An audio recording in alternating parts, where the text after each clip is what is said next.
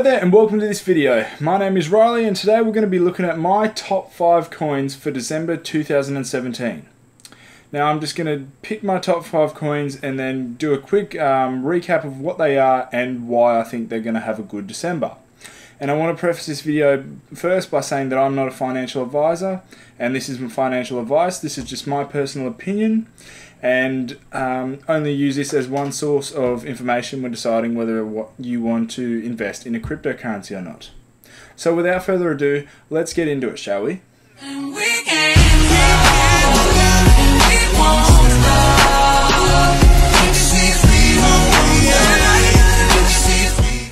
Okay, so these aren't going to be in any order, but the first coin I have down is Vertcoin. And for those who don't know, Vertcoin is a decentralized digital currency with the aim of establishing like a truly decentralized proof-of-work currency.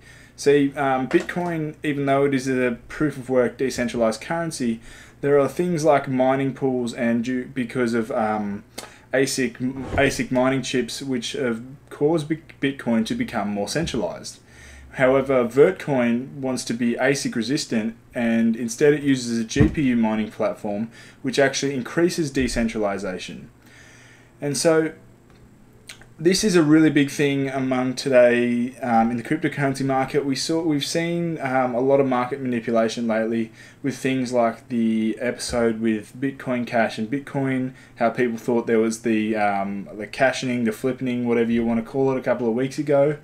But it just showed us that there is quite a big element to Bitcoin, quite a big centralized element to Bitcoin, even though it is technically supposed to be decentralized. And why I think Vertcoin is going to have a good month, because all these sort of ASIC resistant GPU mineable coins like Vertcoin and Grosselcoin are becoming quite popular lately because of the things which have happened in the past few weeks. And so that's the first reason why I think it'll go well. The other reason is soon it will be implementing other features, sort of things like stealth addresses and MAST, which is something that if you watch my Litecoin video, something that Litecoin is about to implement or will implement in the future. And probably the biggest thing is the Vertcoin community has just exploded over the last sort of couple of weeks.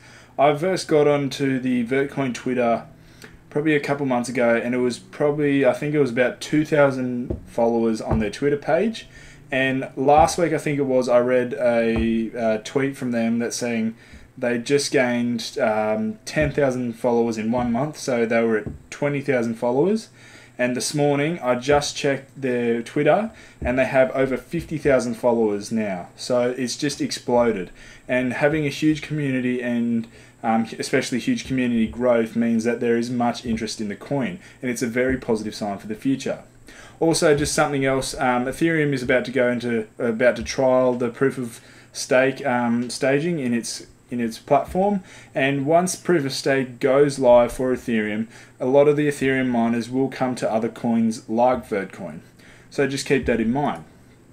The next one is Litecoin, and Litecoin, for those who don't know, is a decentralized digital currency as well as Vertcoin and Bitcoin, and it's a software fork of the Bitcoin protocol.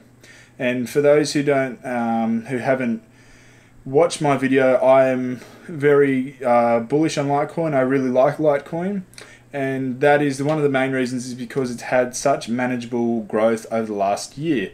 You see, a lot of the cryptocurrencies have been quite up and down, quite volatile in their price growth, and it makes it hard to gauge where the value of the coin should actually be. And what it does is when you have stable growth like Litecoin, you get higher and higher support levels for you to bounce off, and so you have a good idea of where it's heading, and it gives it much more room to go upwards because it's got a higher base.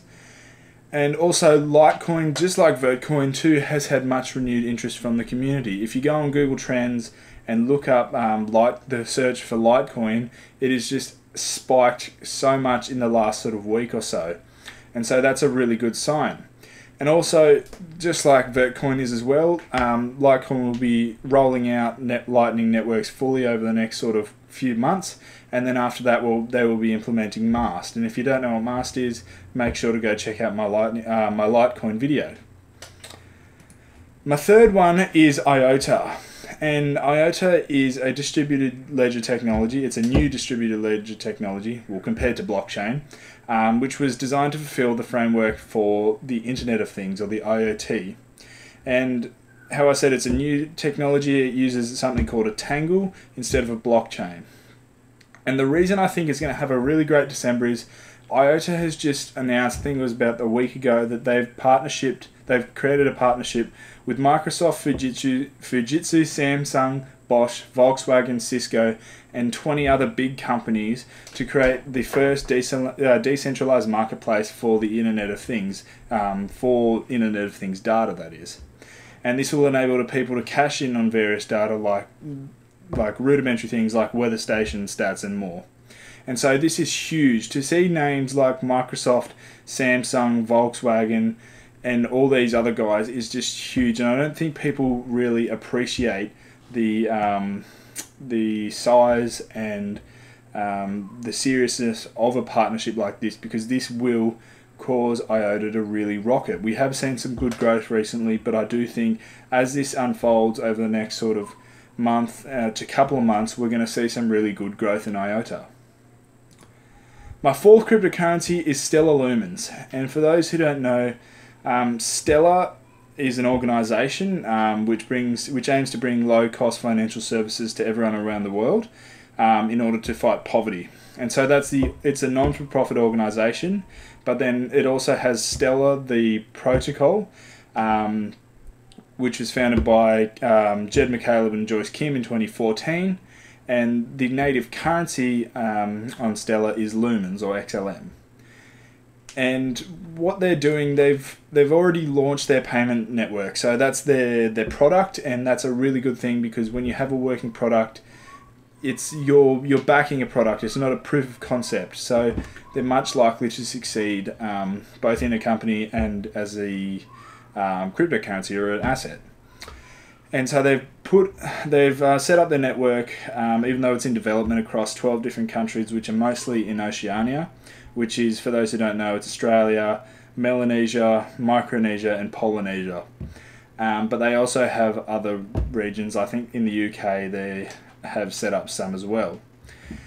And also the big one for Stellar, which was pretty recently too, they've now partnered with IBM to sort of deploy their network.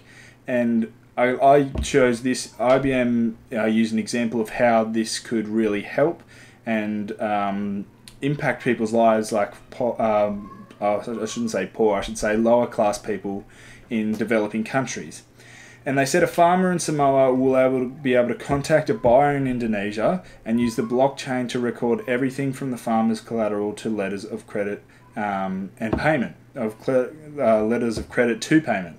And so this is just something to provide efficiency and a platform that these farmers and any other sort of businessman or businesswoman can use in order to help expand their business and achieve financial freedom, financial stability, and also develop a country's economy as a whole, which is a really exciting thing. That's another really big thing, because you're really catching up the third world by doing this. And they've also, another partnership, they've also partnered with Satoshi Pay. And so for those who don't know, Satoshi Pay is a leading micropayment and nanopayment processing company for cryptocurrencies, and they've started to adopt Stellar as their official sort of primary platform. So that's another really big one. My last one is Powerledger, and this one has been in the news a lot lately. And it's been for good reason. First, I did think this was like a bit of a hype thing, but then I looked into it and I realized, oh, this could actually have some really, really big applications and use cases. And so for those who don't know, Powerledger hosts blockchain energy applications, such as a peer-to-peer energy trading system, which allows businesses, such as utilities, to host trading on their platform, so you can trade energy and things like that, trade renewable energy, that is. And this is a huge problem. The whole energy thing is a really big problem, especially here in Australia. Our energy prices have just been skyrocketing the last few years, and we need a problem to fix it. And due to this, the Australian government, the current Australian government, has just given a grant of $8.6 million to the Powerledger project in order to conduct trials in Australia. And now this is a partnership with Origin Energy, is in Australia, that is, and then they've also just been in talks with Tech Mahindra, which is a big company in India, to start trials.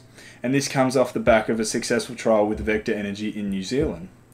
And also they've announced the first European trial, which is, I don't even know how to pronounce this, Liechtenstein, the Liechtenstein Institute for Sustainable Development, who will be adopting the platform. And so when you, like I said before, you have a working product, and when you have things like the government backing, that is a really huge thing. Even though it's just a trial, having a government backing you, a national government, is a huge, huge thing. So just keep that in mind. And so that's all my cryptocurrencies for today. I'd like to end the video here. And if you like this video or found it helpful, please leave a like and a comment below, and make sure to hit that subscribe button, because I'll be bringing out future videos on all things cryptocurrencies and blockchain very soon. I'll catch you later.